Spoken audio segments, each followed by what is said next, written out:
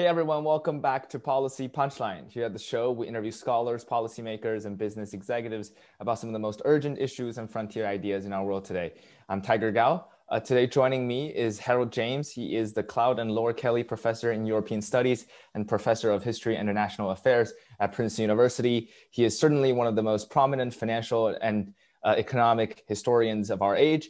Some of his recent books include Family Capitalism, which was published in 2006, The Creation and Destruction of Value in 2009, Making the European Monetary Union in 2012, and what I'm holding up right now, if you are watching YouTube, you could see this, The Euro and the Battle of Economic Ideas with Professor Markus Brunemeyer and Jean-Pierre Landau in 2016. And we're here to talk about his very most recent book published in 2020, Making a Modern Central Bank, the Bank of England, 1979 to 2003. It's a fascinating read about central banking, about finance, about some of the most important pivotal moments and macro financial trends in the past few decades. So Professor James, thank you so much for joining me today.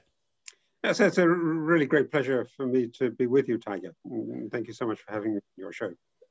Professor James, maybe we can start off right off the bat to talk about your most recent book. Would you mind giving us kind of a brief outline of what you hope to achieve with this book? Sure. Well, in a sense, if you ask what a book is about, I think it's always a good idea to try to encapsulate the fundamental thesis of the book in the title.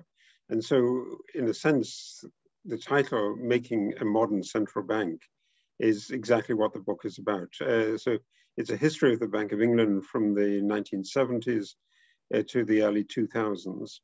In the 1970s, the Bank of England was really a pretty antiquated and odd institution, and it didn't perform well by the metrics of how people would judge a central bank.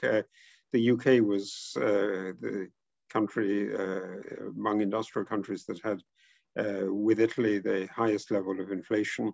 I started studying in Cambridge University in 1975, and the level of CPI, Consumer Price Index inflation, in 1975 was almost 25%.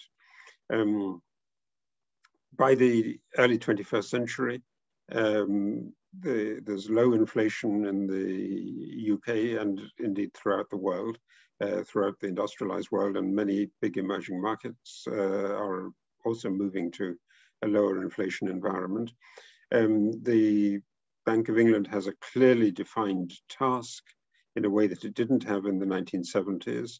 Its functions are separated from those of the government, and it looks as if it's doing very, very well.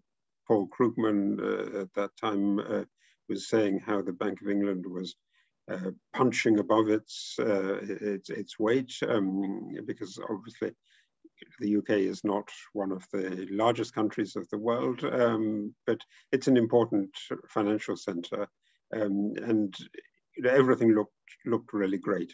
And then 2007, 2008 comes, and it's a real shock, and many of the assumptions of the period that I'm talking about in this book get undone again. So one of the key moves that I'm thinking about is the move to central bank independence. And that was a move that took place all over the world, but it's in the new legislation in the UK at the end of the 1990s. After the financial crisis, it's clear that monetary policy often has fiscal implications. And so then there's a demand, if that's the case, shouldn't there be greater political control over monetary institutions? And what exactly is the line of separating monetary and fiscal policy? So the basic conceptual framework that was devised in the 1990s looks as if it's suddenly redundant. And as countries get larger fiscal deficits and as debt levels build up, the question of debt management becomes central again. That was a critical issue for central banks in the interwar period, immediately after the Second World War. And part of the reform in the 1990s is to take debt management away from the Bank of England. In the 1970s, the Bank of England was doing industrial policy. everybody thought that's an absurd thing for a central bank to be doing by the 1990s. After the financial crisis, it comes back again, and how do you judge which assets a central bank should buy? Isn't there some kind of judgment about where the economy is moving, what kind of jobs are desirable to keep? And then you get back into industrial policy. So all the old issues come back again. So in a sense, this is the story of an intellectual revolution that produced what looked like a very appealing result, but where that appealing result then gets called into question. Perhaps to put things in perspective a little bit, the Bank of England was established by the Parliament, I think, in 1694. And you picked out this very particular period of time, which is 79 to 2003. So why did you pick this particular period specifically? Why didn't we go before 79? What happened exactly in 79? And also, why not after 2003? Wonderful. That's a great question. Well, I quite honestly, I'd have loved to have written a history of the Bank of England from 1694. And the 1690s are absolutely fascinating because the model that the Bank of England then represented at that time was really unique. And it's become the subject now of a lot of study and a lot of interest.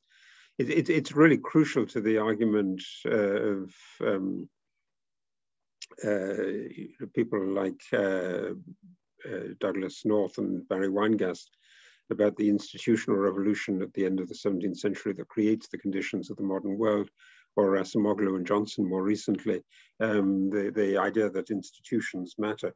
And what the creation of the Bank of England did, it was a mechanism for taking the debt, the public debt that was accumulated as a result of fighting a very expensive war against Louis XIV. It took the debt, managed it by in a private corporation, and the corporation also had a degree of political power because it was also in practice the group that dominated the House of Commons. The legislature set the tax levels, and so it could always ensure that the debt was credible. And the result of that was that the cost of borrowing fell in Britain very dramatically compared to France. And so in the 18th century, that's the great geopolitical rivalry between Britain and France. France has a much, much bigger population, more than double the population, triple the population practically of the United Kingdom. But because it can borrow so cheaply, Britain is actually able to punch well above its weight. And so that was really the model. I would have loved to have talked about that, but there are plenty of other books that deal with that. And the Bank of England has had since the 1930s a set of official histories, and the first of those official histories does indeed start in 1694 by the very distinguished British economic historian Clapham, John J.H. Clapham. And then that series has been continuously added to. The most recent volume before mine was by Forrest Cappy, and that stopped in the late 70s. And so I just start where Cappy begins. And I end in the early 2000s because basically, this is a book that's heavily based on documents. And it's important if you write something like this, that the documents can be verified by other people and consulted by other people. So the British archival law is transitioning from what used to be a 30-year rule to a 20-year rule. So in effect, up to 2001, all the material is publicly available, and the additional 2 years, it's not really a big period in the history of the bank, 2001 to 2003. I stopped well before the financial crisis. I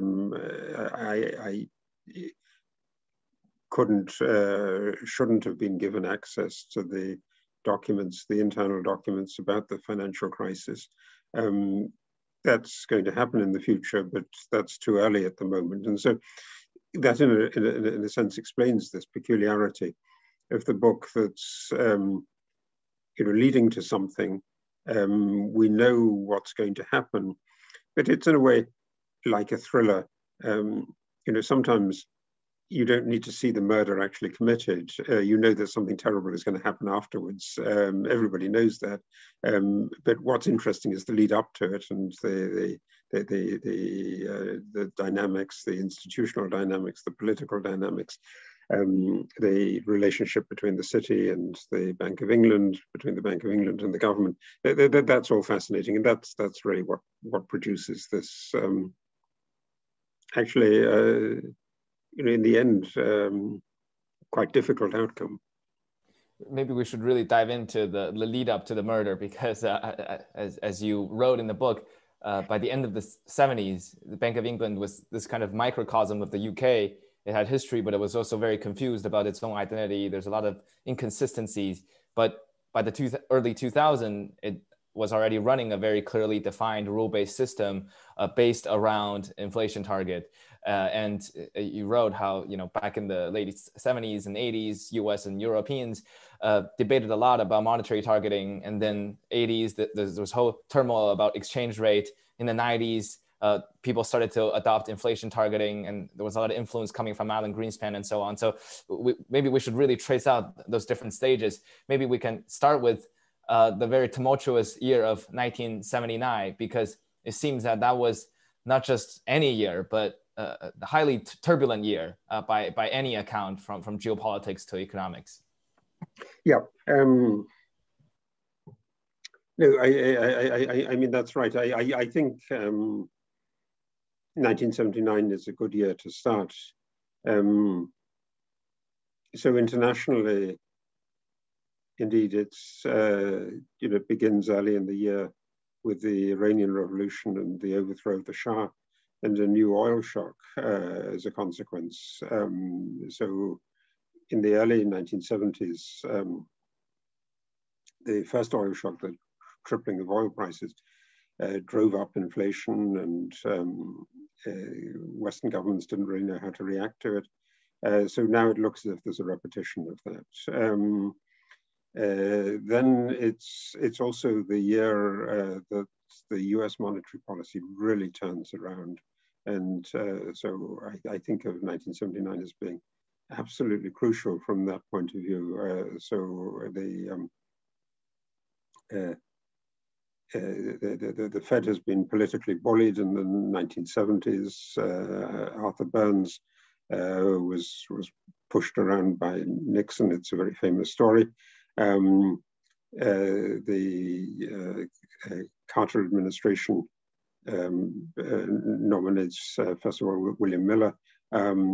Then there's more uncertainty, more inflation, and Paul Volcker comes in with a mission really to stabilize the monetary policy, and the policy that he used to describe. He wasn't a doctrinaire Friedmanite, but he described it as practical monetarism, and it reaches a dramatic high point in October 1979. That's the turning point when the Fed starts to really tighten and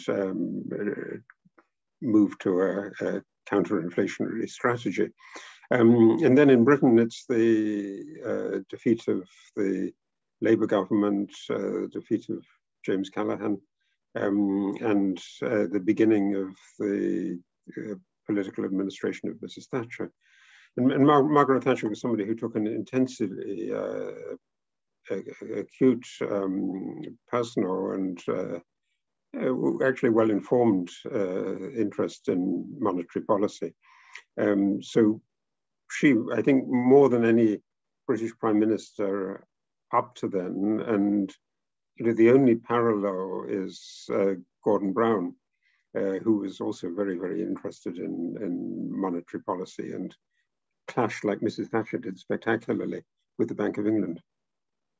So, Thatcher, Volcker, the Iranian Revolution, in retrospect, we also know that it's the beginning of the opening of China and Deng Xiaoping and the beginning of China's influence on globalization. But that's something that I think nobody would have predicted in the early 1980s. But in retrospect, I think you can see the late 1970s as a kind of hinge moment, and so it's good to begin a book there.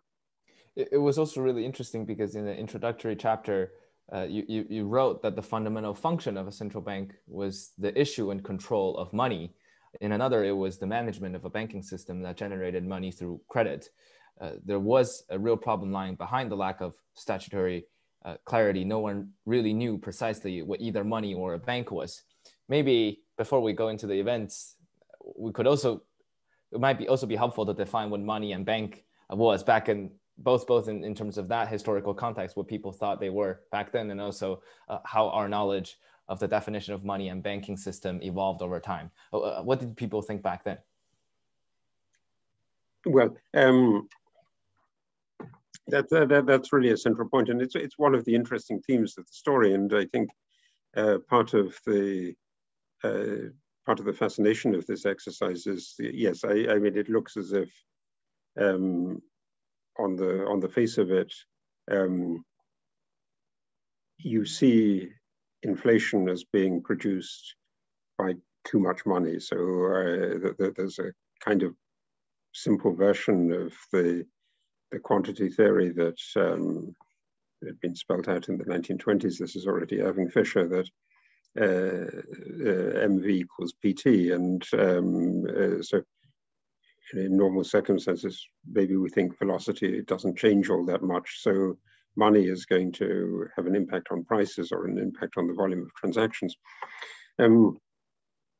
But when you get more precise about that, that's exactly where the difficulties began. And part of the well-known story of trying to control the money supply is, what exactly do you think you're controlling? And there were acute divisions about that.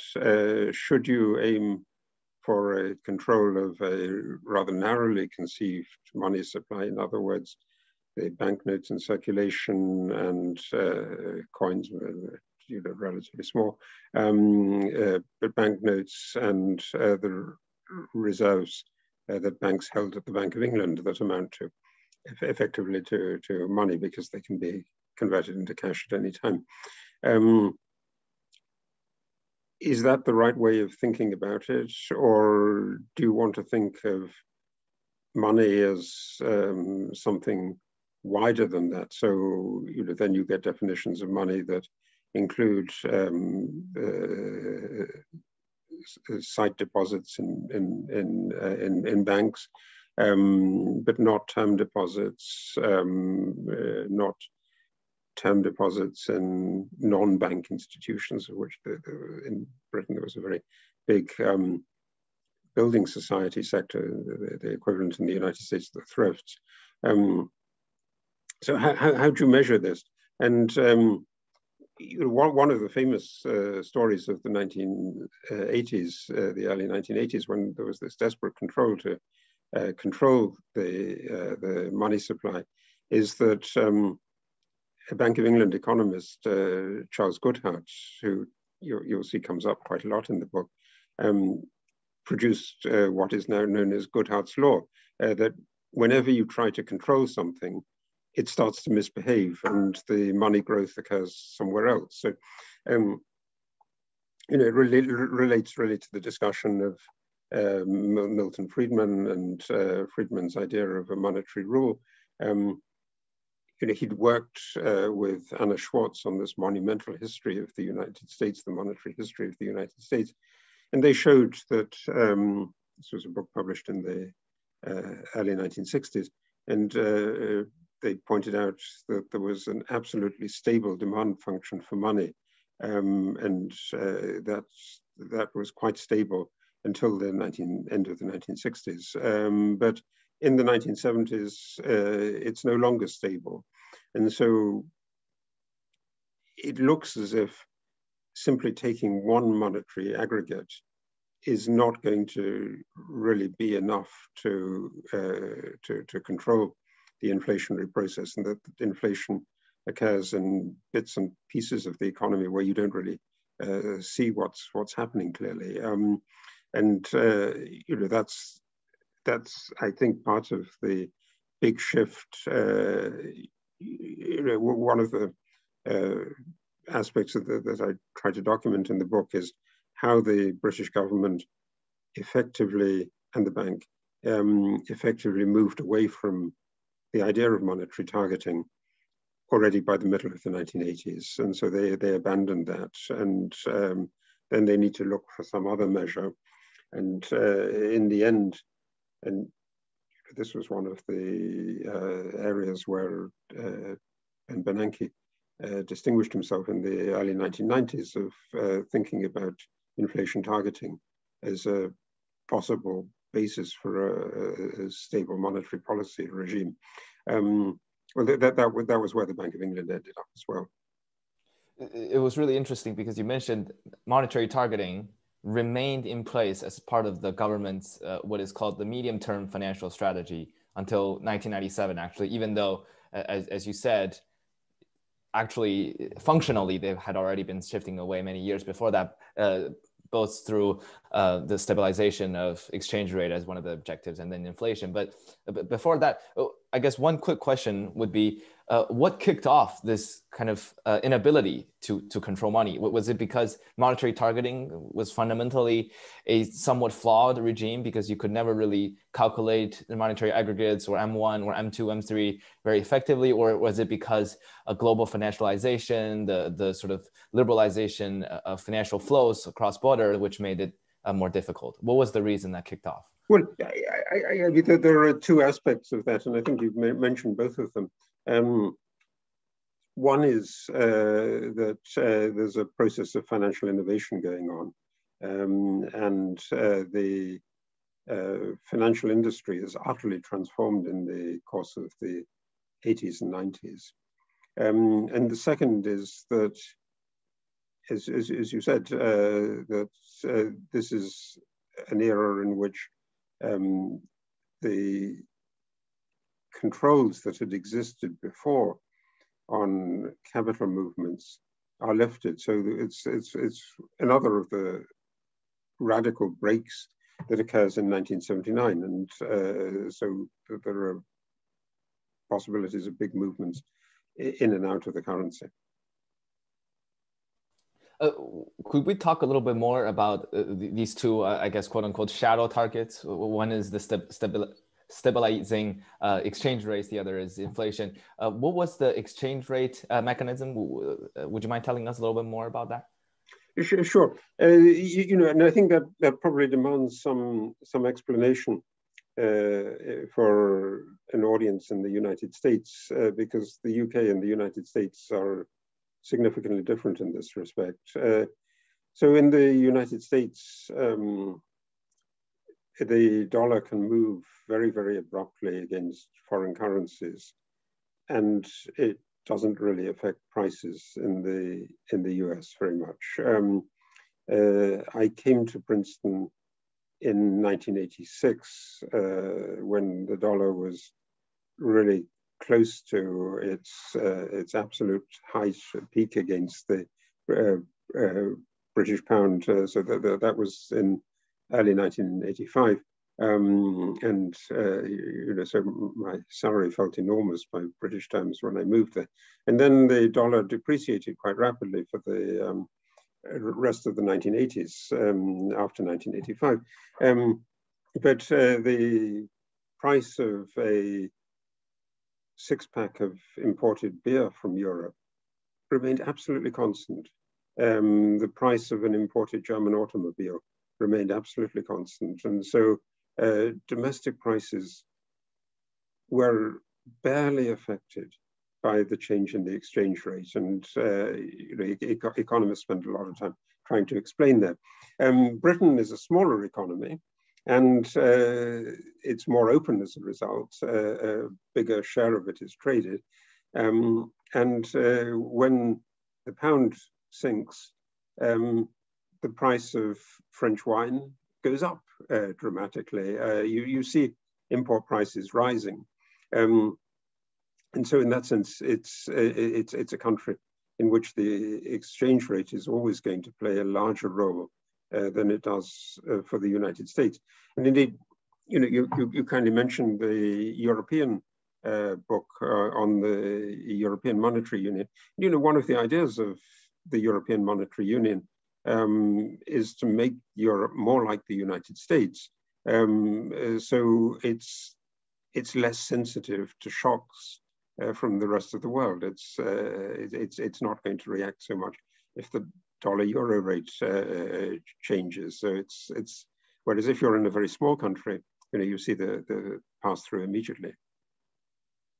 And it seems that the exchange rate mechanism, the ERM, that's the acronym for it, didn't actually really work towards the end, where it didn't really function well. Would you mind telling us a little bit more about the pivotal figures involved in this debate about exchange rate, because it does seem to be quite a fascinating one during that period of time? Yes. Well, there are two real parts of the story. One is what's happening in Europe. The other, what happens in the UK.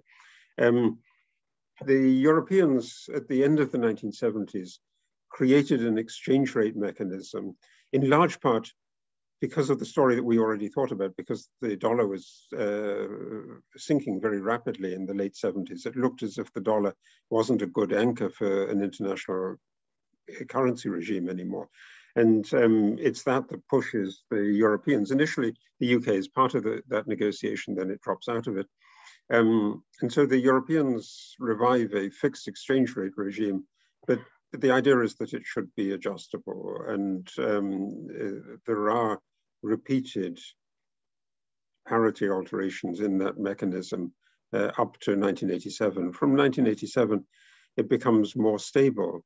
It's difficult to imagine parity alterations after that, but the consequence of that is that it becomes really more inflexible, and it's faced with a big problem after a really lopsided asymmetric shock from German unification in 1990, with big fiscal spending in Germany, and then a monetary regime that tries to stop the inflationary consequences of that larger fiscal deficit. And that sends the European monetary system into a series of crises between 92 and 93. And the exit of the British pound is one of the spectacular moments of that in September 92. So that's the European story. The British story is, look, the dollar is doing these big fluctuations. A lot of the trade is taking place in Europe. Britain is a member of the European community. And in practice, in the late 1980s, there was a period when the Treasury, the Chancellor of the Exchequer, the equivalent of the Finance Minister, decides to peg the British pound to the Deutschmark at the rate of 3-1 without even telling the Prime Minister. And that's a moment of great policy tension in the British story. It's not a great success, and it produces a level of inflation that looks as if it's undoing some of the achievements of the stabilization of the early 1980s. So they abandoned that peg. Why do they move to the exchange rate mechanism in 1990? The idea was that they would get a grip on inflation again, that they would peg to a currency with a lower rate of inflation at a realistic exchange rate. From Mrs. Thatcher's point of view, it's also an attractive move because in order to fight the inflation in the late 80s, the bank with the Treasury and in the end of that period, the Treasury has to make the decision. They put up the interest rates, so interest rates are going up. And Mrs. Thatcher thinks and is persuaded in the end that this is the right way of thinking about it, that a membership of the European monetary system would permit a lowering of the interest rates. And that's politically important in Britain for various reasons. The UK population is peculiarly sensitive to interest rates. A lot of people have, there's almost no fixed rate mortgages in the UK. They're all floating rate mortgages. And so the moment that the interest rates go up, your house becomes unaffordable and you can't afford the mortgage anymore. So Mrs. Thatcher thought, yeah, this was the right thing to do, to go over and to get some anti-inflationary credibility, and at the same time lower the level of interest rates. So that was the calculation. By 1992, it's impossible. The high rate of interest rates that are caused by needing to echo the German monetary policy in the European monetary system are straining the British economy. There's a severe recession. The Chancellor at the time, Norman Lamont, is trying to press the Germans to lower their interest rates. The German Bundesbank, the central bank, is really resistant and says it won't accept political directions. Lamont tries to talk to the government in Bonn, but that doesn't do anything. The Bundesbank is resistant. And the markets lose confidence, and it's a famous story of how George Soros and others, but Soros is a critical player in this, attack the pound, and on the Wednesday, the 16th of September, 1992, the pound crashes out of the European monetary system. Professor James, this is my mistake. I should have asked you to kind of help us, our listeners, define a little bit more about the European monetary system and the exchange rate mechanism, just in case they're not too familiar with them. The exchange rate mechanism, as you kind of already touched on it a little bit, but would you mind telling us a little bit more about the genesis of the European monetary system and also this idea of exchange rate mechanism? What exactly are those on a very basic level? Just in case our listeners haven't heard of them. This is in the system that was created in the late 70s. It's a fixed exchange rate regime. It's not a currency union at this point. Maybe at some point in the future, people hope that they will move into a currency union. But it means that the rate of the German mark and the French franc are tied to each other and can move only within a certain band. There's a wider band that's available for new entrants into the system. So Spain or Italy operate in the late 80s on a wider band than France or the Netherlands and Germany do. But it's in essence a European version of the system that the world had in the 50s and 60s, the so-called Bretton Woods system or the power value system, where each currency is fixed in relation to the dollar. But you can change it, but changing it requires a political discussion and a negotiation. It's not left to the market to affect the rate of exchange. And so, then what happens if the market pushes you? So, what happens when George Soros sells a lot of pounds? Well, then you drive the exchange rate down to the lower band. And at that point, if you want to maintain the system, there's no mechanism for stopping exchange rate transactions. If you want to maintain the system, the central banks have to intervene. And so currency interventions are a really critical part of the operation of this system. But they're going to be on somebody's account on the balance sheet of some central bank. So the Bank of England spent a lot of money in September 92 on trying to defend the pound. One of the questions was whether other European countries would do that. So Germany makes it clear it doesn't think the exchange rate is correct. It won't defend the pound. Later in 93, that's politically very, very sensitive because the Bundesbank also won't defend the French franc. So in essence, the central bank that's being attacked has to take the risk on its balance sheet and accumulate, it sells its foreign currency reserves, so it sells dollars or it sells Deutschmark in order to meet the selling pressure. But you can see that there's a point where that's going to be exhausted, and that's what George Soros knew perfectly well, that the Bank of England doesn't have an infinite reserve of foreign currency. And so at some point, they can be tipped off, and then the pound will fall in value. Then Soros can rebuy the pounds that he's sold or borrowed at a cheaper rate, and he can generate this famous spectacular profit of it's meant to be £1 billion in 1992, which he used then for sort of very, very substantial charitable work in building up educational institutions in Eastern Europe, for instance.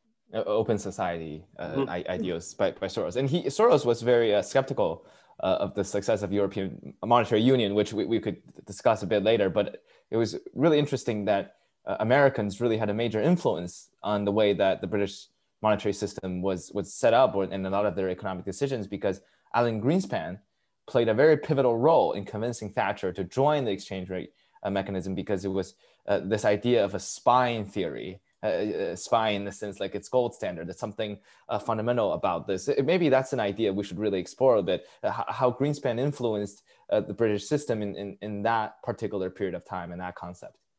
Yeah, I mean, I think that's right. The United States under Volcker and then under Greenspan looked like a model for how central banking should be run.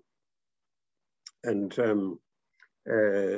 Mrs. Thatcher really admired Greenspan. There's a nice anecdote of she first met Greenspan in the mid-1970s when she visited Washington as the newly elected leader of the opposition. She wasn't yet prime minister. And she sat next to Greenspan at a dinner, and her first question was, why is it that we can't calculate M2 in Britain correctly? It's a sort of great conversation opener.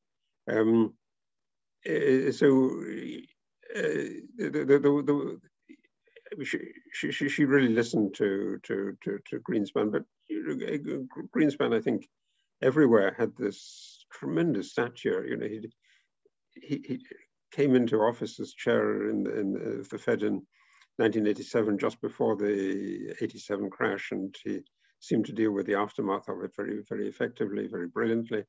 And in the 1990s, I mean, this is really more important than Mrs. Thatcher even, and listening to what Greenspan thinks about the European monetary system and an analogy to the gold standard. In the 1990s, until 97, it was a conservative government.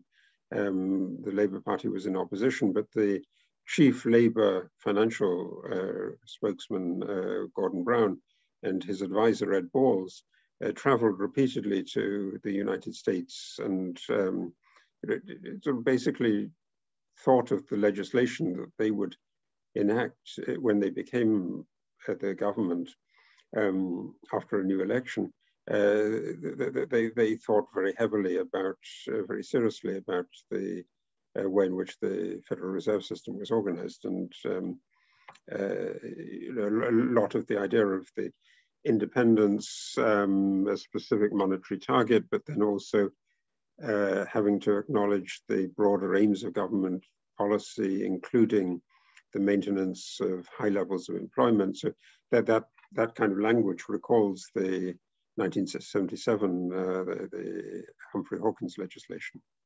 It was really interesting that you brought up the name Ed Balls, which probably would be unfamiliar to anybody. It was unfamiliar to me before I read your book, but he was this very young, very Eurosceptic Financial Times journalist who had spent some time at Harvard and studied under many famous economists in America. And it was really interesting that after the general elections defeat of the Conservatives by the Labour Party, that was revitalized by Tony Blair, and then when the Labour Party came along, they really had a big reform of the central bank and moved that towards the direction of the Americans. And in some sense, you wrote they really wanted to move the American direction rather than the German or French direction. So maybe we could explore that a little bit. Why? What is the kind of the coordination and relationship between Britain, Germany, France, US during those periods of times? That made a lot of those British policymakers felt like compelled to go the American way.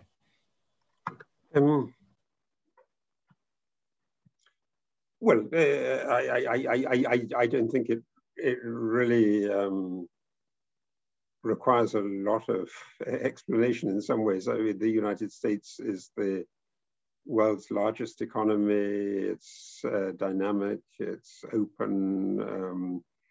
It looks very well managed. The 1990s story with the reduction of inflation, but also the reduction of government budget deficits, effective fiscal coordination. It's altogether a really impressive performance. And then, by contrast, and I think this is one of the interesting aspects of the story as well, that is a little bit in the shadows, but that this is one of the periods when there's an increasing mood of skepticism about what's happening in Europe, in London. And in the early 90s, when the Europeans had agreed on the principles of the monetary union at the Maastricht conference and drew up then the Treaty of Maastricht, Britain gets an opt-out from that.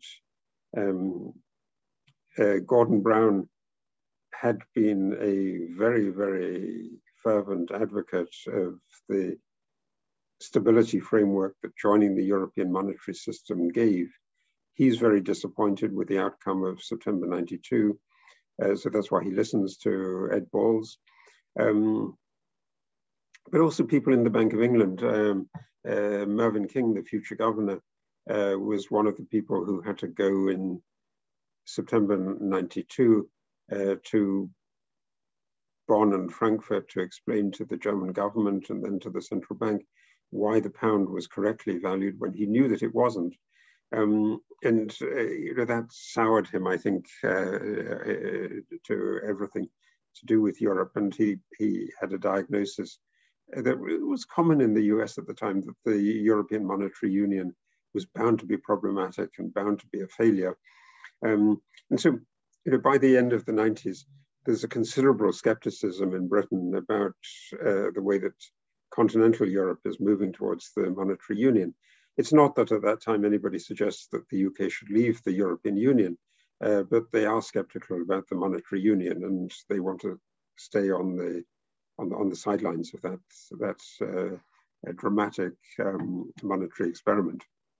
It was really interesting because you have this chapter, I think chapter 12, about the title "You Cannot Be in and Out at the Same Time," because Eddie George, who you termed to be a master communicator and a brilliant guy who rose through the ranks to eventually become the one leading the Bank of England, he pressed very hard for membership in the European Central Bank Council for the quote unquote the outs, including the UK.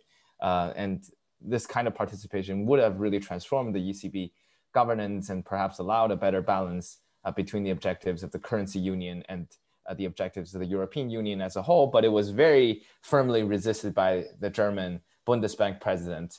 So at the time, because they said you cannot be in and out at the same time. But as you said, it seems that the British policymakers at the time were somewhat skeptical of this European Monetary Union idea. Was that in some way the first Brexit? Probably not the first Brexit per se, but did you feel like back then that kind of decision or thinking was correct? Yes. I mean, I think that, this isn't my invention.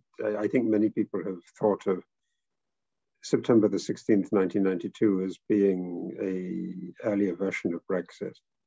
I mean, I think Brexit, maybe the first Brexit is in the 1530s when Henry VIII took the Church of England out of the Church of Rome, and it was also then part of the idea of making Britain or England sovereign, that you couldn't appeal to outside courts. So that it's pretty deeply baked into the national system of political beliefs. But the 1992 story is indeed, I mean, at first, the 16th of September looked like a big humiliation and a defeat for British policy, and people called it Black Wednesday. And then quite quickly, it looked like a policy opportunity of making a better institutional framework, and people called it White Wednesday instead of Black Wednesday. And I think on the whole, the successful aftermath of September 1992 did produce the idea that in many ways Britain is better off on its own, and so it kind of fosters a story or an explanation of why Britain needn't be so closely associated with the big continental European powers. Before we talk about, I guess, the real version of Brexit, maybe I think another important theme I'd love to dive into your book was the rise of inflation targeting. We haven't really talked about what exactly prompted this, I would say even global shift to the inflation targeting regime, because we did mention at the beginning, the thought that was dominant for a long time was Milton Friedman's monetarism, this classical equation of MV equals to PY, the amount of money circulating in the economy should equal to the real GDP or output. And that was kind of the way of looking at inflation. But then we gradually shifted to inflation targeting. Could you trace out that shift a little bit more for us? Sure. I mean, it's striking actually that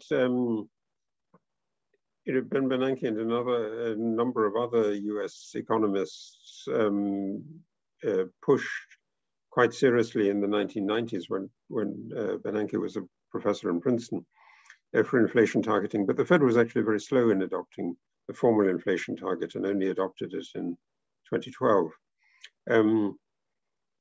The one place where it had been done as a concrete experiment was in New Zealand, and the Bank of England derived a substantial amount of the need. You need to show that something has worked somewhere, and there's not a completely crazy idea. So it's like treating New Zealand as a kind of test tube, or a guinea pig or a canary. So it worked very well in New Zealand. And then the logic was that it could be applied in the UK as well. So the UK was really the first big country that successfully applied inflation targeting, and it already before 97 and before the transition to the independent Bank of England, it made a substantial policy difference. I would like to read this small paragraph in your book, which is really interesting. You said inflation targeting was successful in anchoring inflation expectations, but it was also no complete panacea. It solved one problem, but created a new dilemma. A large monetary and credit expansion might occur without price inflation, but where monetary behavior was rather reflected directly, primarily in asset prices, and where in consequence the development posed a potential threat to financial and, more importantly, more generally, to economic stability. So the discussion of financial stability raises the question of the bank's attitude, the Bank of England's attitude to the other banks. So perhaps we could also talk a little bit about the initial obstacles and dilemmas posed by inflation targeting and how it evolved. Well, the thought behind inflation targeting is, I think, a simple one, and initially, at least on the surface, an attractive one. That is that if you have a stable monetary growth and stable level of inflation, financial agents will put that into their expectations, and the result will be financial stability. So, this was the kind of consensus view. And, given that there was a lot of monetary instability and a lot of financial instability in the 1970s and early 1980s, it looked like a plausible view. There was an alternative view, which was a more heretical minority view up to 2008, which was that if you have monetary stability and you, as a result of the sense of monetary stability, you push down interest rates, both nominal interest rates and real interest rates, you will increase the appetite for risk. And so you will actually drive financial bubbles. This was not a mainstream view before 2008. After 2008, it has a lot of attractiveness, a lot of possibility. That's, I think, also now part of the reason that you have a sense that central banks have a responsibility to think about financial stability and can't just say, we'll let a bubble develop and we know when to act, because the moment that for instance, a real estate bubble or a stock price bubble, when it spills over into consumer demand and thus pushes up consumer prices, that's when you should act in the old vision of a central bank. But I think the story of 2008 shows that the central banks need to think about the risks posed by big asset price developments, and as a consequence, they didn't want to act against that necessarily with monetary policy, but they need a bigger set of tools in their toolkit, and they will set capital ratios, leverage ratios, and try to use those prudential measures in order to restrain some really large bubbles. Well, you got those bubbles all over the world, but spectacularly in the UK, but also in Spain, in Ireland, United States, of course. Yes, because as you said, the credit booms and a lot of those bubbles, seem to have initially just been in the financial sector, but they could eventually spill over to the real economy and influence welfare. It was really interesting because you also wrote about the Phillips curve relationship, because Phillips curve usually says there's a trade-off between reducing unemployment and seeing higher inflation. And you said that we kind of realized that you cannot just keep pumping money into the financial system and chasing growth to reduce unemployment. And what you wrote, which I thought was really fascinating, is that what mattered for economic behavior was the extent to which inflation was unanticipated.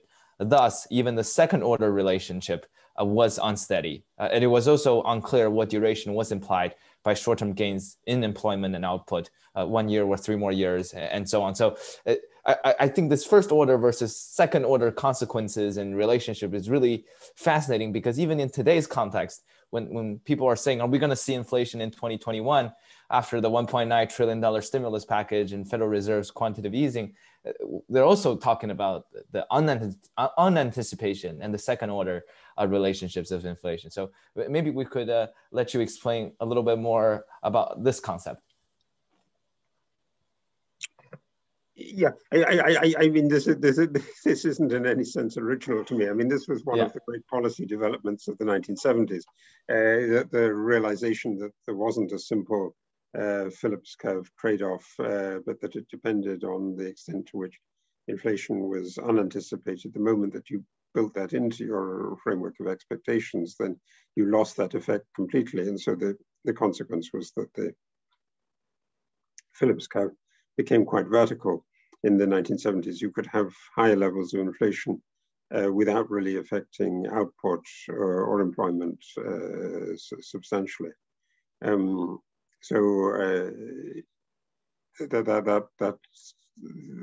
really was the big policy lesson of the 1970s, that you couldn't rely on inflation.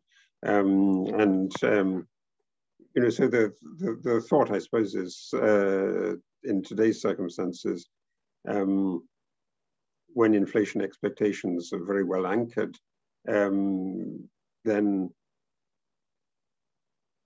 a stimulus package is more effective or produces a bigger growth in output, because it doesn't immediately translate into wage claims and wage demands. We clearly, you can see it in the markets. The inflation expectations are rising slightly, but they're not at the moment in any way unanchored. The question is, how long does that remain the case? And is it possible that inflation expectations get de-anchored again? And some of the analogies I think that some people are making really do look back to the 1970s, and I think, well, also the political circumstances of it. In the 1970s in the US, the story was very, very heavily driven by Richard Nixon drawing a lesson from 1960. And in 1960, he'd been the vice president in the Eisenhower administration. He was fighting the presidential election against John F. Kennedy. He thought that he lost the election because the Fed had tightened before 1960 and produced a slight downturn. He was determined that that didn't happen again in the 1970s. So he's pushing for expansion before 1972. We have something of that dynamic at the moment, that we saw. First of all, the Trump tax cuts produced a lot of stimulus that many people thought wasn't needed, but seems to have pushed the economy into a higher growth rate and into creating more jobs without creating any more inflation expectations. So it looks as if it was very successful. In retrospect, this is happening again now. But by the time it's done a third time for preparing for the midterm elections in 2022, that's now already on the time horizon. By that time you begin to expect it, and so is this going to be translated back into expectations? That's surely the big policy question that everybody is thinking about at the moment. You recently wrote this Project Syndicate column with Professor Marcus Brunemeyer and Jean-Pierre Landau, the authors of this book, The Euro and the Battle of Ideas. Three of you wrote that, and I quote here, "Generally speaking, a one-off shock can be accommodated without long-lasting effects because everyone recognizes that this is an exceptional event. But when there are repeated cycles of shocks and policy responses, a pattern emerges. People's views of the future start to change as the exceptional becomes normal. And that, in the language of central banks, expectations become unanchored." So as you said, Trump did it in 2017. We're doing it right now with the $1.9 trillion stimulus package. If we do it again in 2022, if we do it again, then people's expectation of becomes unanchored. But so far, we're not seeing it yet, I suppose. But it could go bad. That's correct. But people start to think about this and start to debate it. And in part, the story is again learning from the past. that many people in the Obama administration believed that the fiscal response to the global financial crisis had not been large enough, and that was one of the causes of a relatively weak recovery, and also of the poor showing of the Democrats in the midterm election in 2010, when what was the word, shellacking of the Obama administration. And so there's an absolute determination that that shouldn't occur again, and that determination is really baked into politics. But when the markets reflect on that, they I think will begin to wonder about the degree to which we have a really clear exit strategy from an unusual amount of fiscal stimulus at a time in which the output gap is, as far as we know, and it's famously difficult to measure the output gap, but is not nearly as substantial as in 2008. And the story of the origins of the recession are really quite different. They're not to do with a collapse of demand, but to do with shutting down the economy to deal with the circumstances of the pandemic. The former Treasury Secretary Larry Summers has been voicing a lot of his concerns on inflations after this 1.9 trillion stimulus package, and he was comparing back to the 60s with Lyndon B. Johnson and Nixon's times, when huge amounts of stimulus was passed to stimulate the economy, and people thought it was sort of the solution way out to lack of growth, lack of fundamental growth back then, and somehow inflation just started again. So we kind of just saw this dramatic unanchoring of the inflation expectations back then. And I guess people are somewhat worried about it today. Would you say that's how you would characterize the situation? Well, historically, big moments of inflation have come with major conflicts, with wars. In the United States, the First World War, the Second World War, Vietnam. In the UK, you can go back further and look at the Napoleonic Wars. And in a sense, dealing with the COVID crisis is like a war.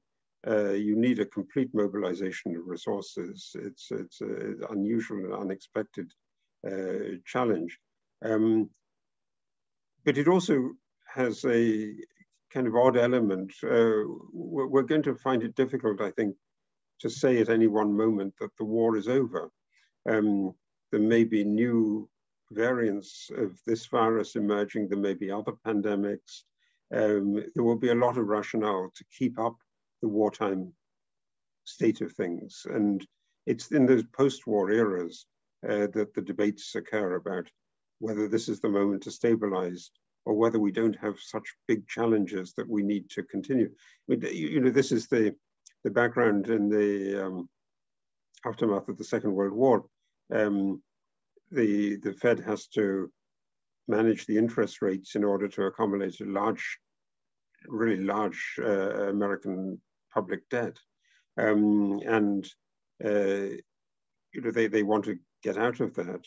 But the Truman administration says it's a national emergency where we're facing a threat from the Soviet Union. We're fighting a war in Korea. We don't want to do that. You find it very, very difficult in those circumstances to make that decision and to say, if you really want stability, you need to have an increase in interest rates that will make it more difficult to finance the government's debt.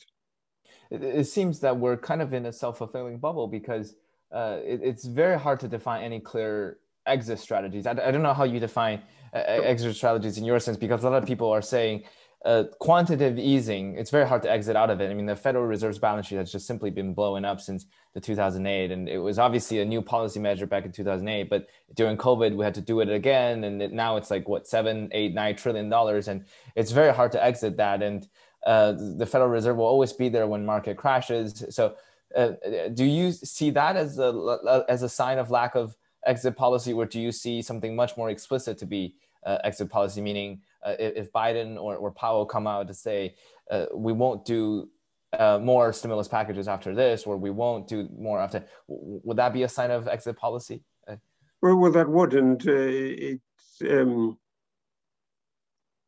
it would be a very difficult choice. We started off by talking about Paul Volcker, but the Volcker shock then immediately had effects not just in the United States, but in the rest of the world. And in particular, the Volcker shock really pushes up the cost of government borrowing for indebted countries, emerging markets, particularly at that time in Latin America.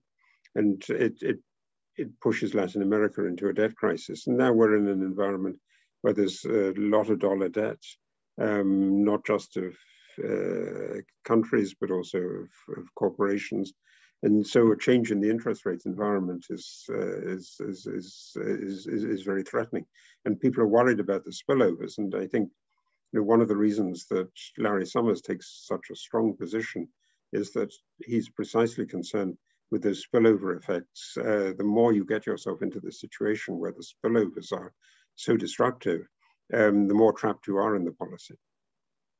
It's really interesting, Professor James, when I believe 2-3 weeks ago, when you were giving your lunch talk about your newest book at the Julius Rabinowitz Center, I asked you this question, which is where do you see things headed? Because I said back in 1982, real inflation was 7 to 9%. 10-year Treasury yield was at 13%. And today the yield, there was some volatility, but now it's like 1.5, 1.6%, and real inflation is really nowhere to be seen. Maybe we'll get 2% finally. But it seems that to think that we will stay in this low yield environment for another 5 to 10 years or even longer seems very irrational. But on the other hand, to think that things would get any better would also seem to be quite irrational, because why would things just suddenly start to get better? So what are your thoughts on this, where we're headed, basically? I think all you can do really is, from the point of view of a historian, is to look at long-term trends. And it's fascinating how people have become interested in these longer-term developments. But one of the movements over centuries rather than over years or decades has been the lowering of interest rates. So this movement in the late 17th century to make debt more credible. But that's broken and interrupted by periods of war, and those are the moments when debt levels surge and when interest rates surge again. And as a consequence, you expect to find debt crises afterwards. I think it's very hard to say that this is the inevitable outcome. But designing an exit strategy from this is it's just a very difficult exercise, and the larger the debt level becomes, the more difficult that exercise becomes too.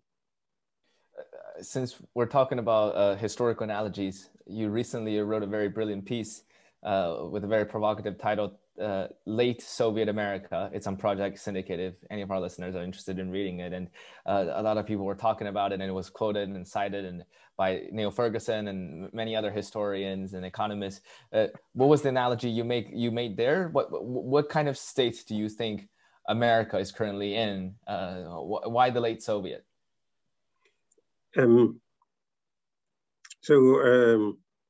The specific analogy was that the Soviet Union was facing all kinds of challenges, but then there was the nuclear reactor accident in Chernobyl, and the response to that was spectacularly ineffective, and the ineffective response prompted a debate about how the government could do reform. In doing reform, Mikhail Gorbachev trod on all kinds of toes, raised all kinds of sensitivities, and made for greater fissures in Soviet life and in Soviet politics. And I was writing that in the context of a really polarized election and the aftermath of the election and the contestation of the election results. I think it's possible that effective and credible government policy will pull the country together again, but it's very, very difficult to overcome these periods of division. And I think you're seeing in many countries fissures and divisions, and the sense that politics in one part of the country just runs in a different way to politics in another area. And and dealing with historical legacies, dealing with the legacy of slavery and racism is another of those issues that polarizes Americans. So I was really looking at that kind of the splitting of the United States, the fragmentation, political fragmentation of the United States. That's another reason, incidentally, why it's important to get policies that pull people together. And we've seen in the past the wartime mobilizations do that, but they also have their aftermath and their cost, and we need to find a good way of managing that cost. Sounds like you're not very optimistic. I interview many people when they say America has weathered through so many challenges and therefore I'm an inherent optimist. But since you're making this analogy with the late Soviet, does that mean? No, I mean, I don't think it's necessarily bound to fragment. I mean, I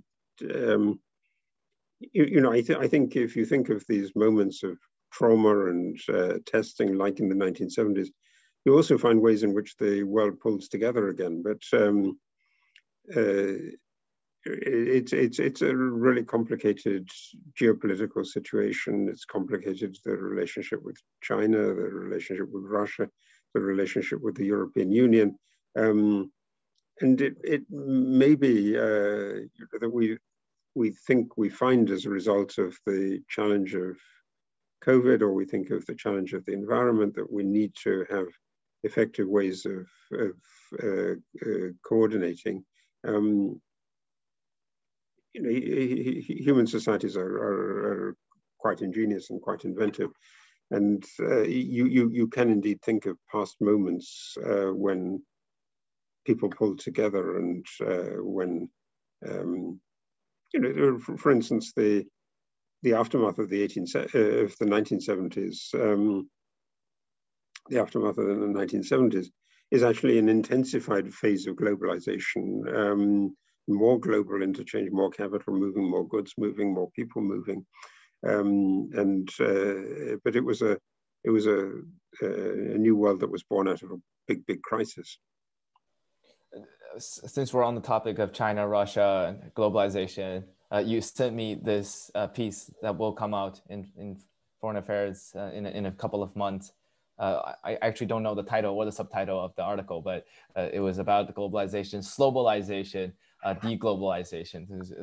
Would you mind telling us a little bit more about that piece? Some of the ideas? Well, I mean, the basic argument of the piece is that not every crisis leads to deglobalization. So I'd worked quite extensively about the Great Depression, and the Great Depression definitely ended a kind of globalization and prompted a world of nationalism and autarky and war, and a really destructive vision. And what I tried to do in that piece was to pick out some other moments in the middle of the 19th century or in the 1970s again, where there's actually a crisis, shortage of supply, mortality crisis in the 1840s, that generates a productive response and an opening of the of the world. The first wave of globalization really set in after this fantastic political, economic, social, demographic challenge in the 1840s. The world of the 1970s produced another wave of global integration. And it may be that thinking about the need for a short-term response to COVID and a longer-term response to climate change issues is indeed going to produce a new type of global coordination and a new globalization. And I suppose in those periods, we could also see a lot of innovations. You get this kind of interruptions of those long-term trends. So maybe we can be hopeful in that sense. Yep, indeed. I mean, it's difficult at the beginning of it to see where the technology is going to push you, but indeed, both the aftermath of the middle of the 19th century into the 1970s, we has a tremendous technical progress, and I think we're seeing it. Just need to think about the vaccine. It's a fantastic moment from the point of view of a technology that can be applied not just to this particular disease, but to other diseases as well. So we're really working on ways of making society healthier, and it's clear that there were really deep fissures, and one of the things we're understanding now is how deeply divided society was by health outcomes. We should be given more means to tackle those kind of issues.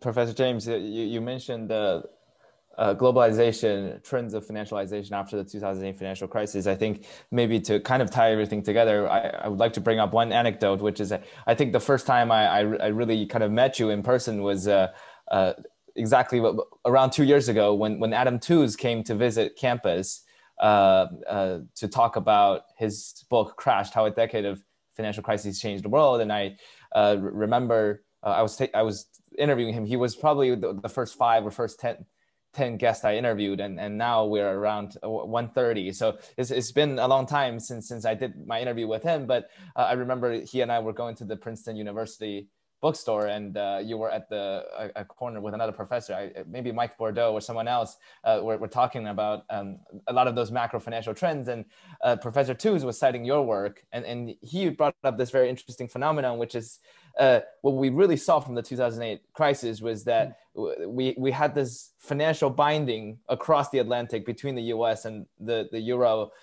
European markets, and a lot of the crashes and clashes that really happened and unfolded. It is because this binding of global banks' balance sheets that really led to the collapse. And he was saying that maybe we could see another collapse from HSBC, which is a bank that binds Europe and China, Hong Kong, and Asia all together. So I guess to kind of piece all those global macro trends together, I'm about to ask a very generic and general big picture question, is that where do you kind of see things headed? Do you see exacerbated a higher degree of financialization, integration, or are we kind of seeing somewhat of a backlash? Because nowadays we have people, especially from the left side, Bernie Sanders, AOC, Thomas Piketty, you name it, who are vouching for higher taxations, less degree of financialization, a kind of a populist sentiment against Wall Street. So maybe we can try to maybe piece some of those trends together.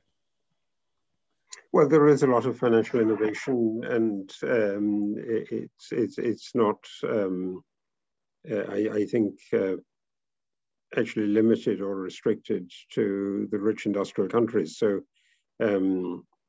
you can think about the financial ties in the North Atlantic, but in some ways, what's been striking over the last years, the global financial crisis was also, it was the time that the iPhone was introduced, 2008, new payment systems using telephones, M-Pesa. We're thinking about ways in which money can be entirely transformed. And that financial innovation is not, I think, just, or not really mostly coming from the US or Europe. It's coming from Asia, it's coming from China, it's coming from areas of the world where states are not particularly trusted, and ex-Soviet republics in South America, and people are looking for alternatives to that. They're not going to find them in traditional currencies. That's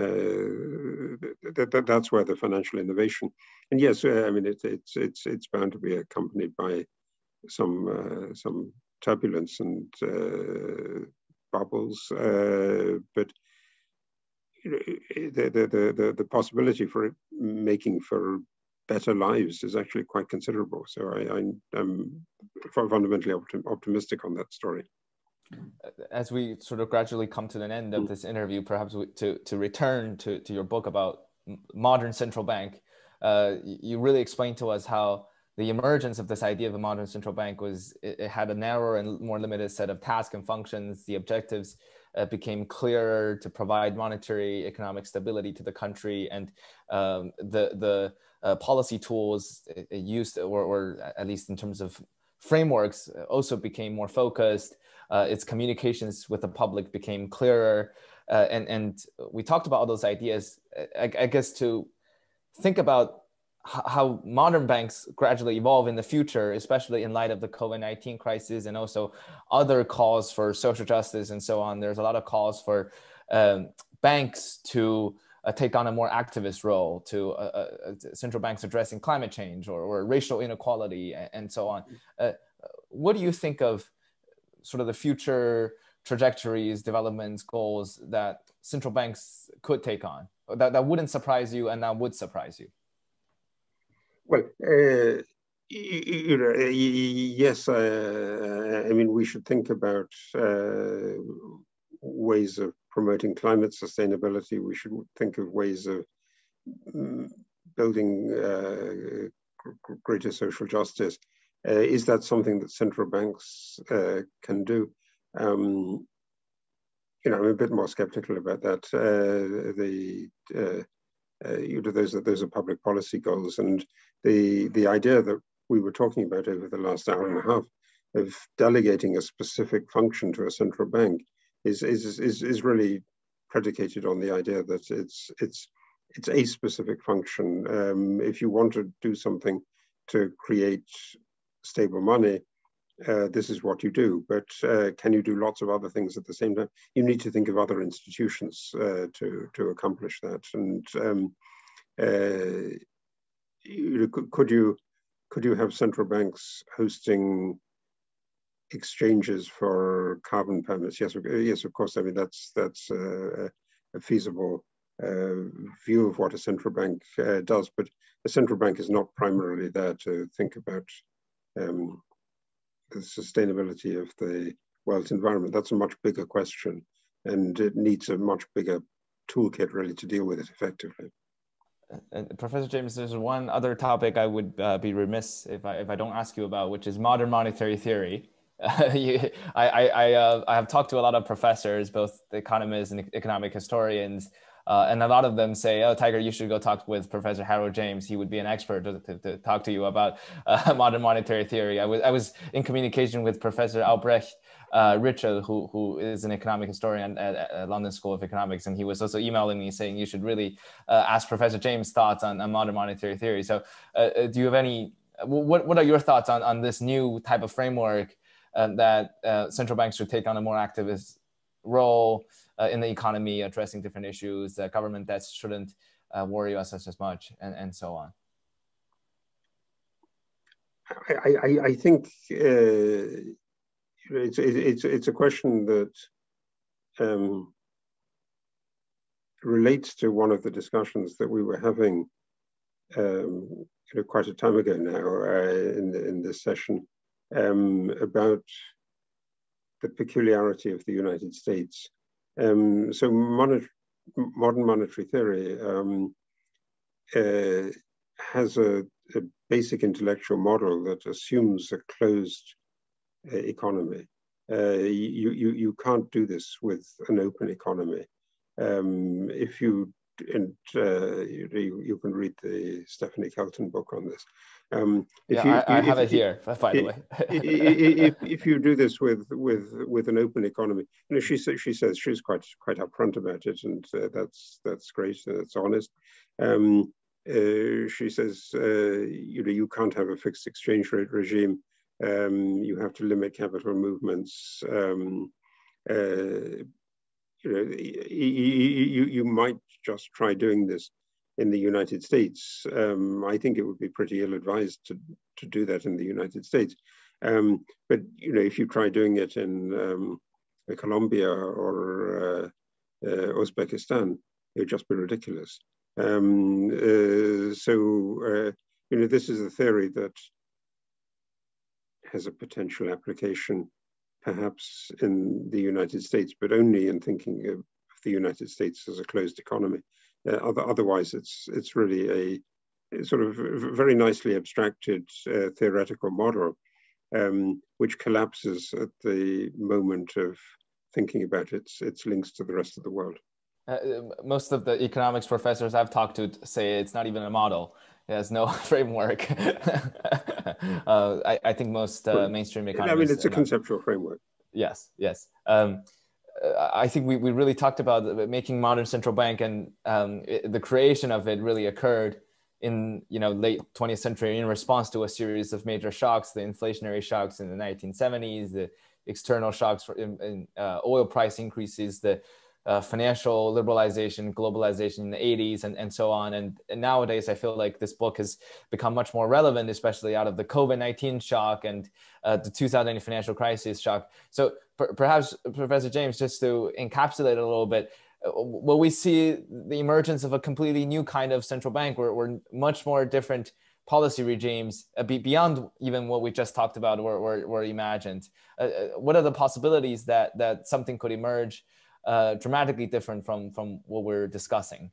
Would that surprise you? Well, I mean, it shouldn't surprise anybody who looks at long-term historical processes that there are moments of big innovation. And yes, I mean, I think it's true to say that this particular kind of central bank was a creation of the late 20th century, and its role is going to change dramatically. If you think, for instance, of the involvement of central banks in digital currencies, people are talking about digital central bank money. That's a new area, and that would affect the rest of the banking system. Do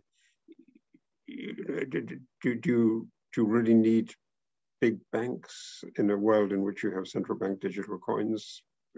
Probably not. So you would rethink finance, but that wouldn't be a surprise. That's exactly what happens regularly, and it's driven by technical innovation. And this is a case where technical innovation is driving the development. I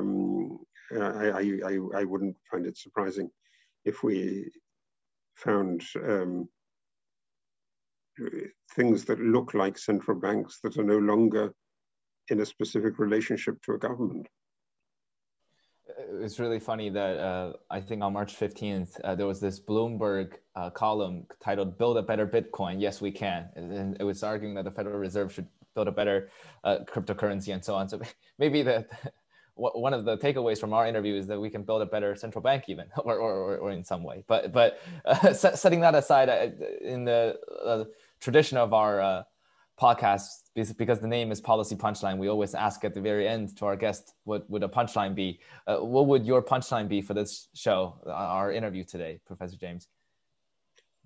I think you need to think about ways in which you remain connected with the rest of the world in the aftermath of big crises, that closing yourself off is superficially attractive and an immediate response, but in the long term, in the medium term, even often in the short run, it's quite destructive. So the policy lesson is learn to open up.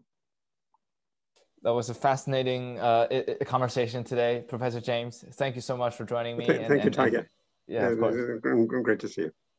Well, this concludes this episode of Policy Punchline. That was my interview with Professor Harold James. Please go purchase his book on Amazon. It's also available in other formats. Making a Modern Central Bank, the Bank of England, 1979 to 2003. It's fascinating economic and financial history if you're interested in. Thank you so much for listening today. Please continue to follow us on policypunchline.com. We'll see you next time.